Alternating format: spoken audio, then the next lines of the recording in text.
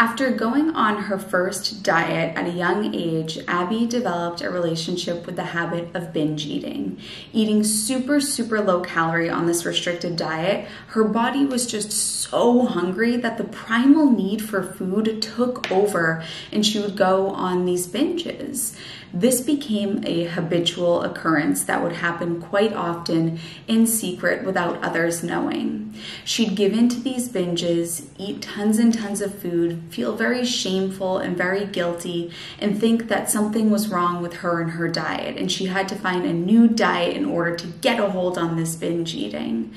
Through our work together in the Slim on Starch program, not only has Abbie broken free from the binge eating, but has released about 30 pounds by freeing herself from this habit. With such grace and elegance, Abbie bravely and vulnerably shares her story with us. And what I so admire is how she does it free of any shame, recognizing that she is not the action that was once a part of her and her past is not a life sentence. Her powerful story that she shares is going to be so inspirational to anybody who struggles with binge eating and overeating and is on this yo-yo dieting cycle. By listening to Abbie's story, you will realize that there is a way out. And if you've been suffering with this and struggling with this is not the way that it has to be for you forever. Let's get Abbie on the camera now to share her story.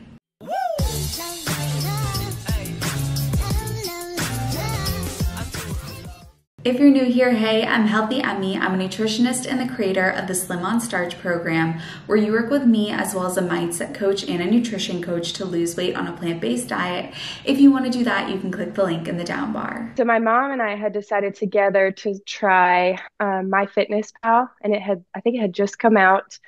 And so we went on MyFitnessPal. I did 1,200 calorie diet, and I rarely added the extra calories that you're supposed to add for exercise. And so needless to say, I lost weight pretty quickly. And I was pleased with the success that I had had.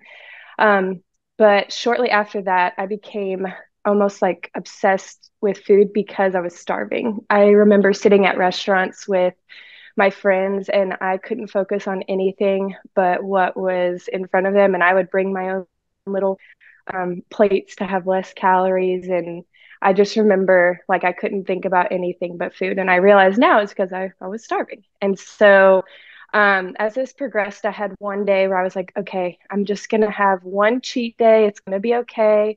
And so that was probably the first time I had a full-on binge eating episode. I ate thousands of calories just from the pantry, whatever food I could find.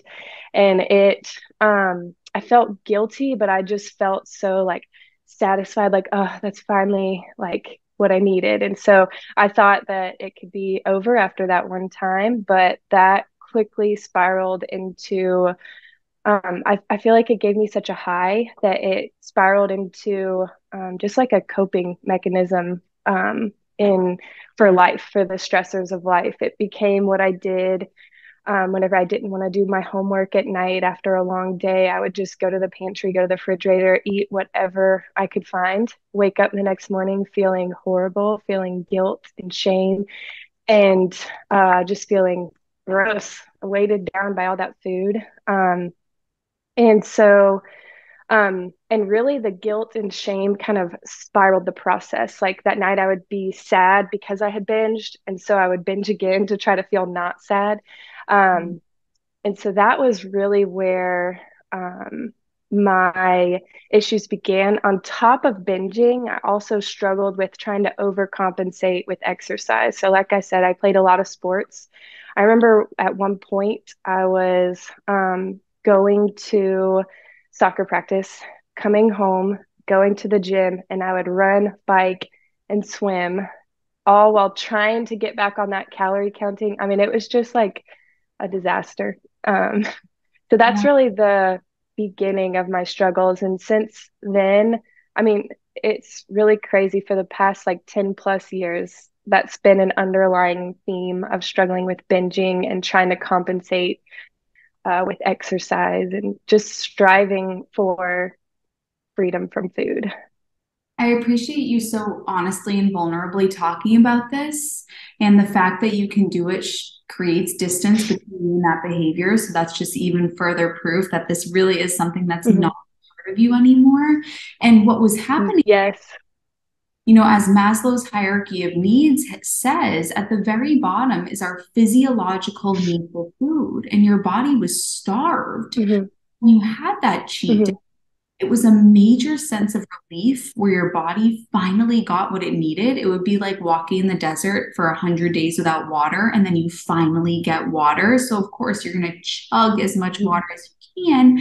You feel this sense of relief, and that relief Hmm.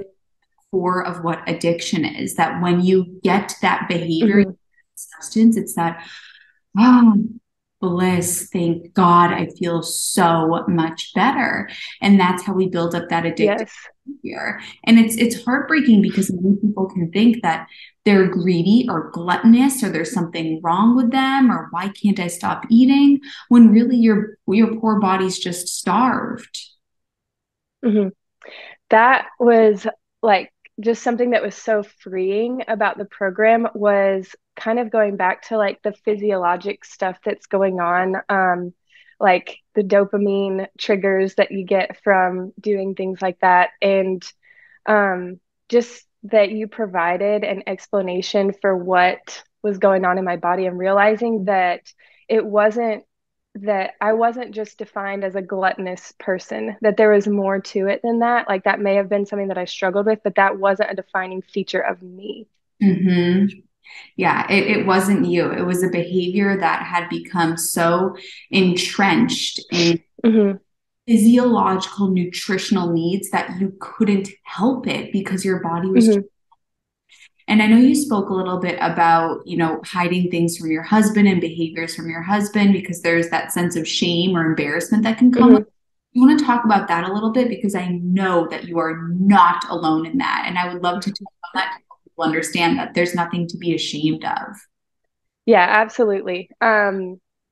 Definitely, like before we got married, I tried to kind of warn him about my behaviors, and uh, nothing could beat like him really like experiencing it. And so I had this um habit. One of my big habits is that I love to bake and I love to like be creative and see what I can put together. And one way that I was doing that was by coming home and making edible cookie dough or biscuits, and I would get flour everywhere and I would just like eat as much as I could before he got home, and I would try to clean the counters so that he couldn't see, but he's very good at noticing little details that are off, and he would notice the flour on the counter. He would notice like one speck and he'd be like, Abbie, like, did you do it again? And I would typically be so down on myself that I was not nice to him. I was just miserable. I would like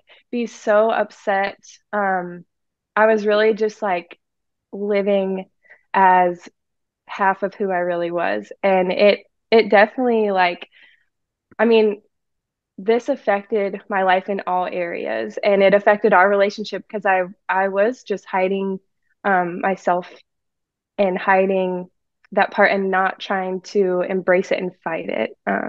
So yes, that was definitely a huge struggle, and he's been so grateful that I did this program. And it's definitely brought us closer together, and it's allowed me to just be the Abbie that I want to be. I was the whole time, but just didn't know it. Absolutely. And you had mentioned, my values when you talked about the things that you really valued in your life, when you talked about Hmm. your relationship with your husband, your relationship. I know religion is something that's very important to your spirituality and your relationship with God and your friends and your family. And you said food is coming before that. And that's not Abbie. That's not me. Can we get this Hmm. alignment? And so we just had to get you nutritionally, make sure that your body Hmm. what it needed so that you could focus all of your time valuing the things that you truly valued. So just because you were engaging that behavior, it didn't mean that you don't value Hmm. things. And you being able to say, I don't want to be doing this is even more proof that who you are just couldn't fully be accessed because your body was starved at that time. Hmm. So too thrilled that you came here and found us as well. Do you want to talk about some of the other things that you tried before you ended up finding SOS?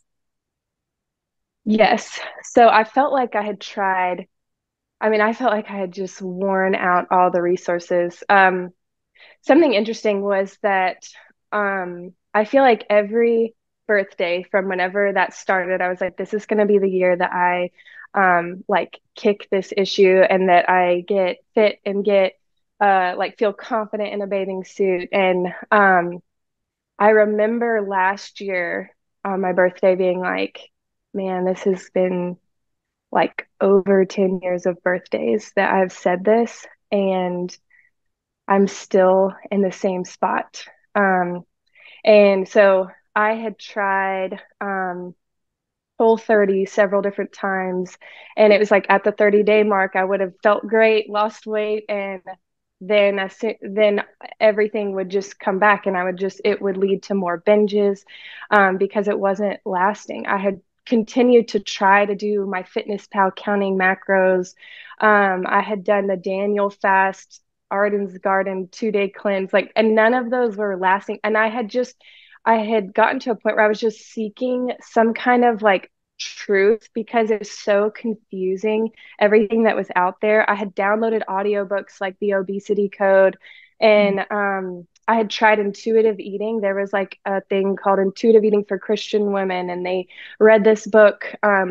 That it was a good book, but I was just like, I just don't get it. My body is not intuitively eating. I can't do this. And so it was just like searching and searching for some kind of nutritional and psychological truth that could help me. And I really felt like I had exhausted every resource. So back to last year on my birthday, I was like, I've got to find an answer. And so I was seeking and seeking. I was praying about it, and I was starting to get pretty hopeless, and I was starting to feel like I was broken and there was no hope for me. And when I feel like I hit rock bottom, I met a girl named Kendall who happened to go to yoga with her, and she ended up opening up to me about her journey, and that she had also struggled with binge eating. So that alone was just a huge relief to know that I wasn't alone in my struggles. And then she told me that she had had success with this program. And so while I'm talking to her, I literally started tearing up because I was just like, okay, is this it? Like, is this what I needed to hear? And so I was like tearing up out of joy and just feeling like maybe this was it. And so yeah, she sent me resources that explained the SOS program. She sent me like her success video, and I watched those on my way home, and it was kind of crazy. I ended up like crying on my way home for a different reason because I just sunk down into like, well, this may have worked for her, but I'm too far gone. I cannot be healed, and this sounds like a great program, but I don't think that it is the truth because I had been tricked like so many other times before, and like I said, I was pretty hopeless. So I ended up praying about it, and over time, I felt like God just like poking me and saying like, "Hey, healing is for you." And I like this program is a gift from me, and you need to do it. And so when I decided to do it, I was like, "All right, I am all in," and I believed wholeheartedly that this was the answer, and it was. It was exactly what I needed um, at the exact time I needed it most. Yeah, it can become very easy to believe that, or not even believe, but it can become easy to distrust that there is an answer out there. But when we think about that, Mm-hmm.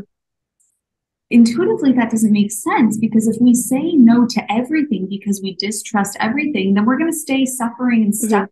You have to say there has to be an answer out there somewhere. And there's this, Mm-hmm. you want to double your success rate, you have to double your failure rate, which means you have to take a Mm-hmm. leap on things until you find what works for you. Yes.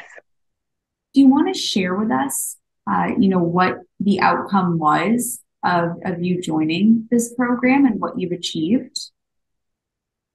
Absolutely. So let's see. There's so many. First and foremost, I have lost between 25 to 30 pounds. My weight fluctuates a little bit. And so not only has weight come off, but like almost like a weight, the burden that I was carrying around of binge eating is lifted. I am no longer enslaved by food. I am able to, my life is just so much more free and open, and I'm able to um, invest in people, invest in my marriage, just on a different level than I was. Um, I am not perfect, and this, um, like through this program, there's still been like little slip ups, but it's actually incredible the fact that I think like the last time I had a slip up, I've been doing this about 8 months, was um in maybe like February. And they are so few and far between. And the next morning, I was able to evaluate what happened. I did not sit in guilt and shame. And I had the SOS program so ingrained in me that it was so easy to just learn from it and get back up and keep going in it. And I didn't like gain weight. I didn't spiral downward. I had all the tools to fight back, and it was just such a relief that one mess up didn't mean messing up forever, because it used to be like one binge meant 2 months of like binging daily to every other day. And the fact that I was able to um mess up and get back up, dust off my feet without a second thought, just was so freeing. And that's whenever I knew that I was truly changed for the better, and that like my life would never be the same again, that I would never go back down that path. And I mean, just cool things that have happened that I didn't really even expect is just like my skin, it feels better athletically. Um, I just feel like my body just wants to like go. And I was I was exercising a ton before I did this program, but I feel like if this makes sense, I feel like whenever I started, so I took a break from exercise at the beginning of the program, but when I started back, I felt like I was in the same spot that I was starting from when I had been exercising a ton. Like my body just wants to like go, and it just feels so good. Because at one point I was like, yeah, maybe I just like athletically, maybe those days are behind me, but I actually feel better than I ever have. Mm. um, my like energy levels are so much better. I feel so much more able to like uh give myself fully to work and to just to life.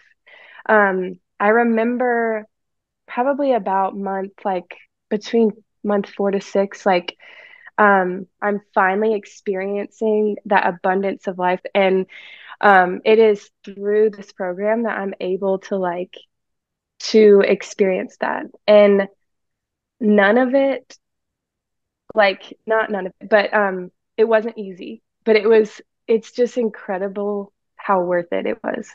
Mm, yeah, because what you are identifying there is that you had the foresight to be able to see this is how beautiful and abundant life can be. And I just Mhm. couldn't break through that barrier. It was like, here's the Yes. life of abundance in color and fruit. And then here's me right here just looking at it through a glass. You couldn't break through, and you finally broke through to it. Yes. 100%. Like I just felt so stuck. And one thing that I was thinking about was like I used to come home and make edible cookie dough, or like just treats that and that would be how I tried to like be creative, and it was like destroying. But now I come home and make these beautiful plates. Like I just think I realized how beautiful vegetables are.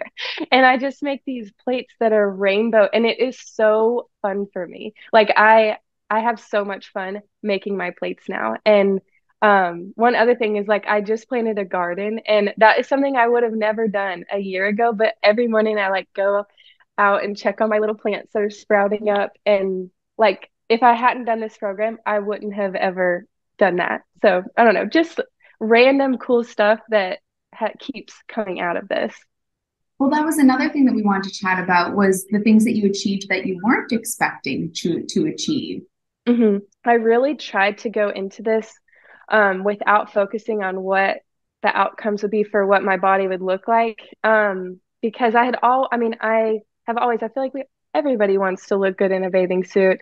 And just for years, I have like worn bathing suits. Like I remember last year, I went to the lake with some friends and I held a life jacket like this the whole time because I didn't want anybody to see my stomach. And I mean, and so like a couple weeks ago, I wore a bathing suit for the first part of summer, and I was so not concerned with how I looked and felt so good and so confident that this was something that like um, I had always wanted and I tried not to be focused on in the program, but the fact that it happened was just such a gift.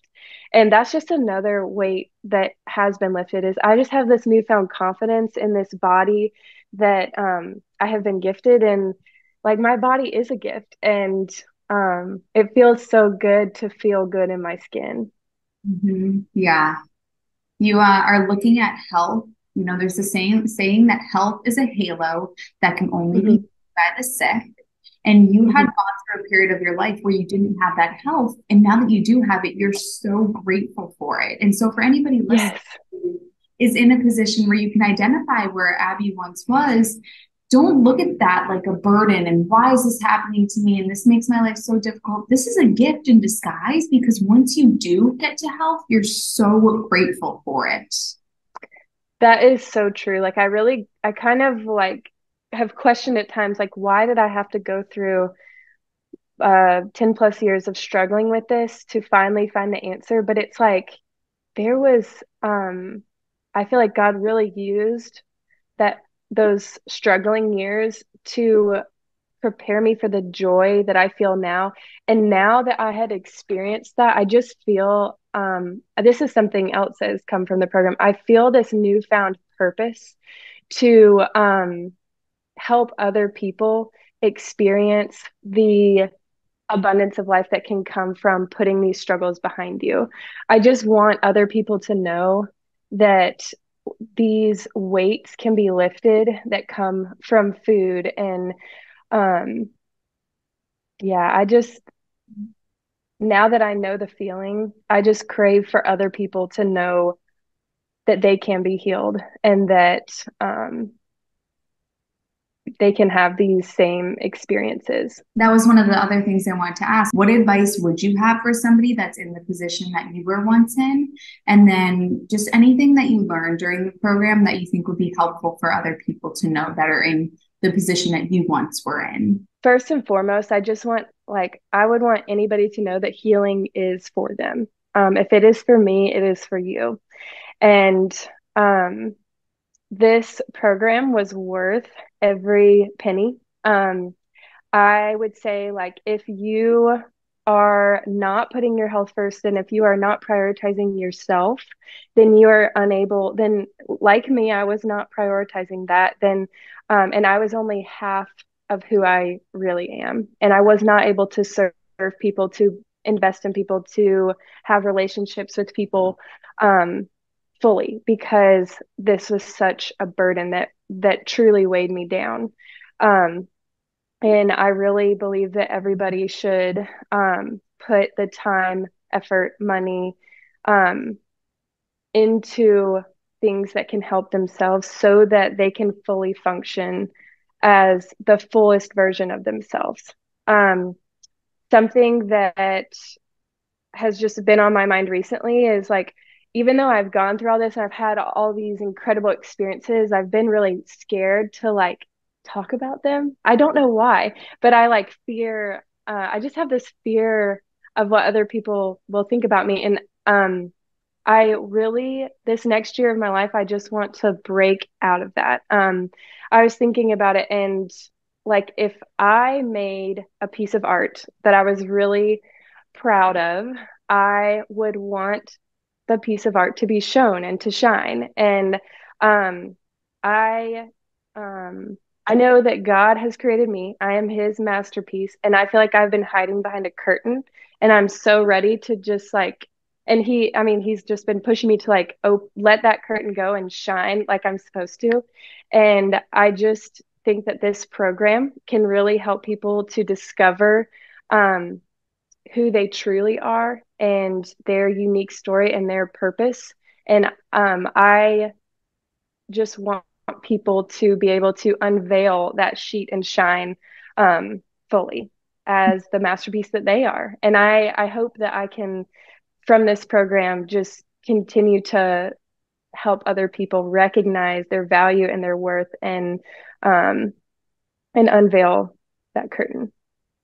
Thank you for saying that, Abby. This was so beautiful, and I so appreciate you sharing your story with such grace and vulnerability. And this is so inspiring. I think that you have just changed the lives of many people, and I'm sure I'll hear about it from people who join the program saying they were inspired by you. So thank you for shining your light. Well, thank you for this opportunity, Emmy. And I mean, thank you so much for this program. It has truly changed me for the better. Special shout out to Slim on Starch nutrition coach Beth and Slim on Starch mindset coach Danny, who alongside me helped Abbie free herself from this habit and find success. If you made it to this point in the video, comment grace, elegance, or freedom, one of those three words, because I think those three really encapsulate Abbie beautifully. Thank you, Abbie, for sharing your story, and for anybody that this resonated with, I hope that I get to meet you very soon. I love you, honeys, and I'll see you in my next video.